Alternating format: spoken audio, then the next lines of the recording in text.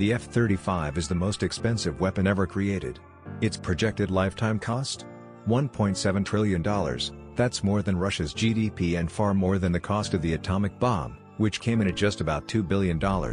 In fact, if the lifetime cost of the F-35 was a country, its GDP would rank 11th in the world. Thinking about buying one? It will cost you $100 million or more, and each hour of flight will be upwards of $36,000, which is more than many people earn in a year. So why hefty price tag? Let's find out.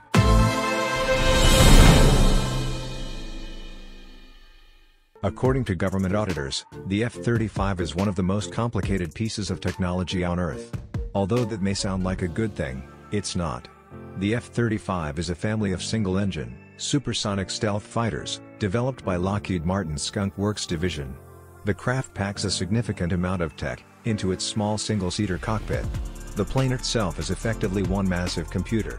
It uses a staggering 8 million lines of code, and over 24 million lines run the aircraft's maintenance and logistics software on ground. However, this code is notoriously buggy. In several instances, pilots had to reboot the multi-million-dollar radar mid-flight.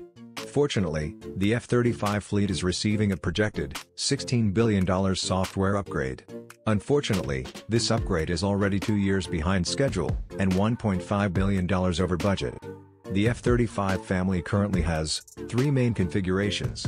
The F-35A is for conventional takeoff and landing, was designed to operate off land-based runways. The F-35B is equipped with short takeoff and vertical landing capabilities. This means that B version of the aircraft can operate like a helicopter, and in a wide variety of environments. Finally, the F-35C is designed exclusively for U.S. Navy, more specifically for use on its nuclear-powered aircraft carriers. In these situations, the aircraft have to be able to launch and land quickly on ships' short decks. But all the 3 versions of plane ended up at least 3 years behind schedule, and they wound up sharing less than a quarter of their parts. Instead of the anticipated 70% parts shortages have plagued F-35s as a result. There are also critical design flaws, which according to some claims have even caused parts of the plane to start melting during flight. Yet, the jet can fly mostly undetected through enemy radar, thanks to its external shape and smooth exoskeleton.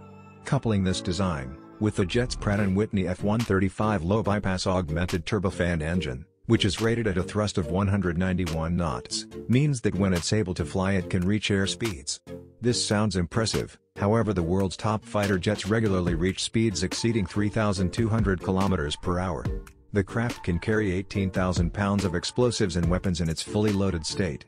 These are carried in 2 outboard stations, each capable of holding 2,500 pounds of mission-essential weapons, along with 2 inboard stations that carry air-to-air missiles in case the craft encounters enemies in the air. When stealth is less of an issue, the F-35 can be loaded up with 2 more weapon stations on the wings, capable of holding a variety of air-to-surface weapons packages.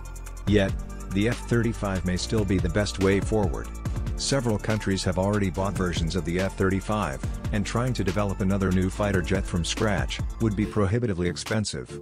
Additionally, the F-35 replaces many older planes, for which we have no ready alternative, as older fighters lack the stealth needed in modern warfare.